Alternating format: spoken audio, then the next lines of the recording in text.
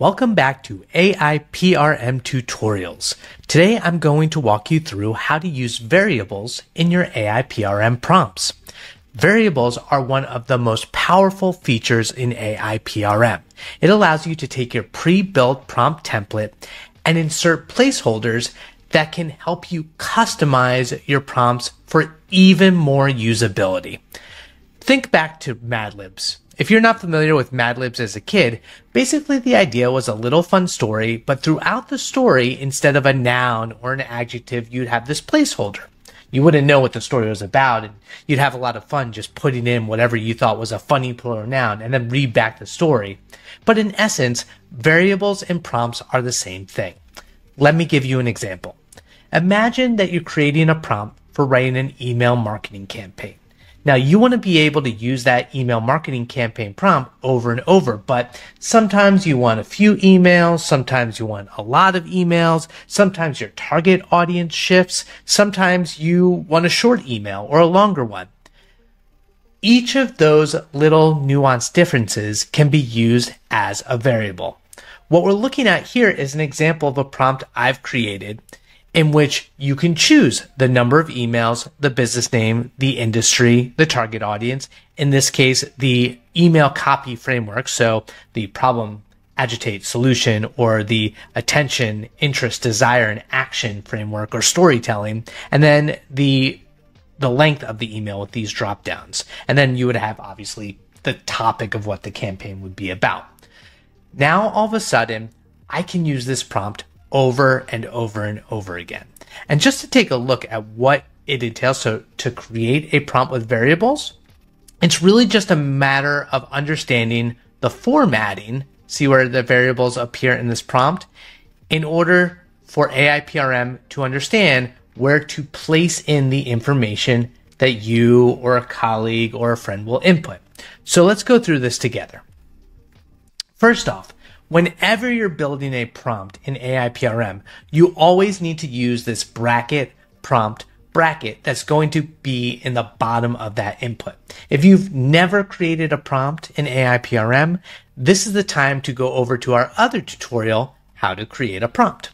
But you can see here, you include the prompt in the prompt template, the bracket, capital PROMPT, and then closing bracket.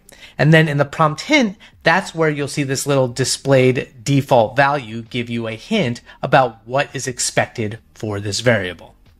But let's say you want to add more variables. Prompt acts as a variable. Let's add a second one. So now you can start to put this into your prompt, and there are two places that you need to use your variable. The first is bracket variable 1 closing bracket. So that's like your Mad Libs. That's where you're going to put it into the body of your prompt. So it flows smoothly no matter what word is put in there for the placeholder. It makes sense to ChatGPT. And then at the bottom of the prompt is where you're able to create that label, that title for the field where your variable will exist when someone else or you use it again. So you see the format for that is bracket, capital variable 1, colon, and then whatever title you want to use, close bracket. That's all there is to it. Now you can use up to 6 variables per prompt. So if you want to add a second one, you would start doing same format, but bracket variable 2, bracket, and then bracket variable 2, colon, title, bracket. Make sense? You with me? Okay. Because we can actually do some really cool things. We can put in an optional default value and an optional multiple available options to create that really cool dropdown. So if you want to create your own default value, we're just going to add another colon and the default value. So you still have your bracket variable 1 colon the title that you want to put in. So in this example, it's number of subject line options. Say I want an email that gives me the ability to choose how many subject line options that ChatGPT is going to provide. And I want the default value to be 1. Now I can go in and change the number of subject line options, but as a prompt, as a hint, I'm putting the default value as 1. But what if I wanted to provide specific options for you to use? What I can then do in the format is create, here's where it gets a little bit longer, but once you start mapping this out, it all makes sense and you can do really cool things with it. So you've got variable 1, title, your default value, then your first available value, which can be anything you want, and that's actually what will show up in the default value.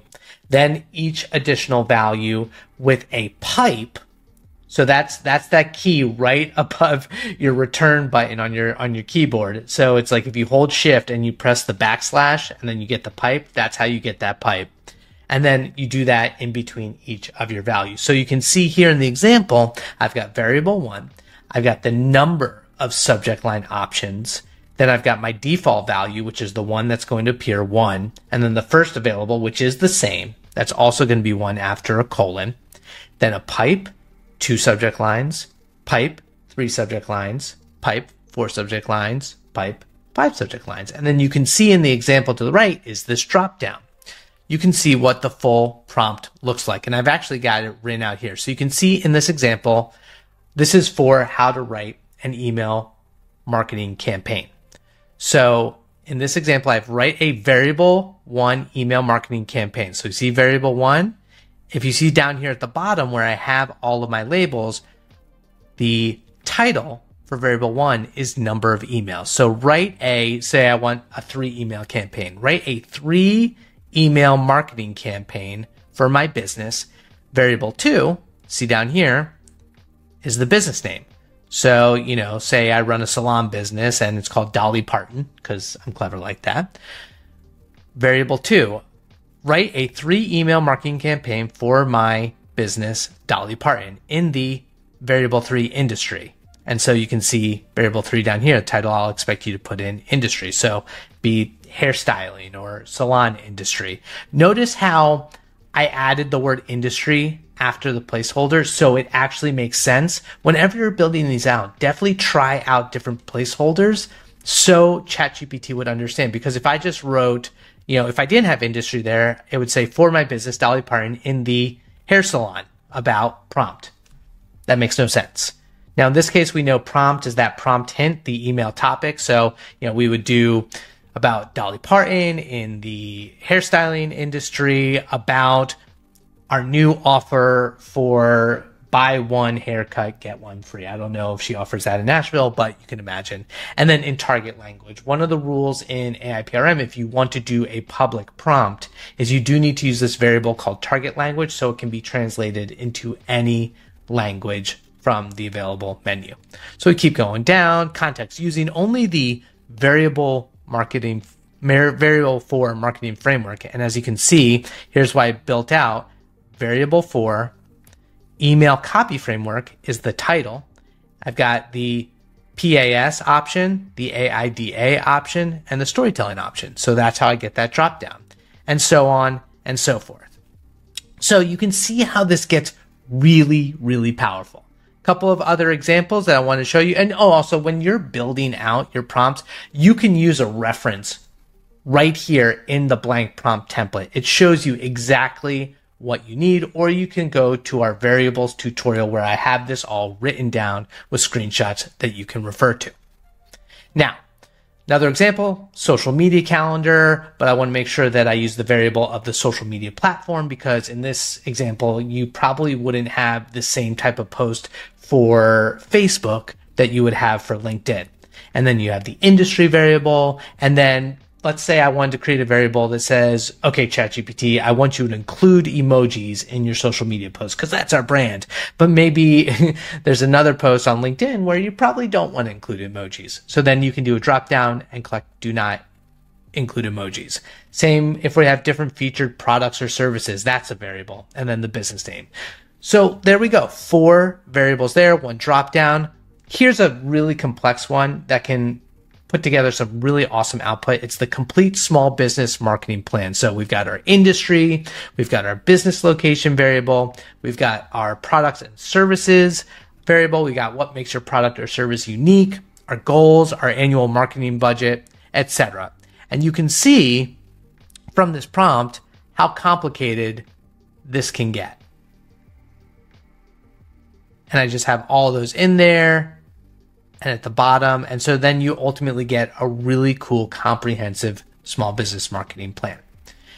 As always, if you have any questions about any of this, please head over to the AIPRM community forums. We'd love to have you join us. If you haven't even tried AIPRM, go ahead, install that now for free Chrome extension, give it a whirl, try out some of these prompts, and then once you go to our paid plans, starting at the pro level, you can get access to these prompt variables. I hope this was helpful. Thanks again for watching. See you later.